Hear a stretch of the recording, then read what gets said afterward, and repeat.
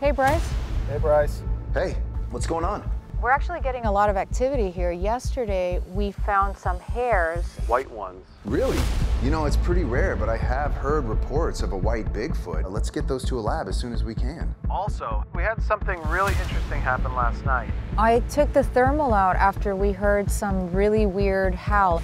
Right after that, I picked up a really big heat signature in the water. But if my hunch is right, and this is a culturally significant spot for Bigfoot, then that means there's more evidence around there to be found.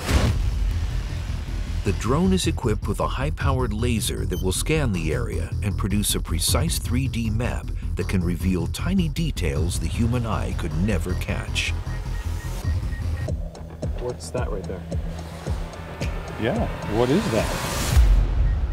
That's interesting.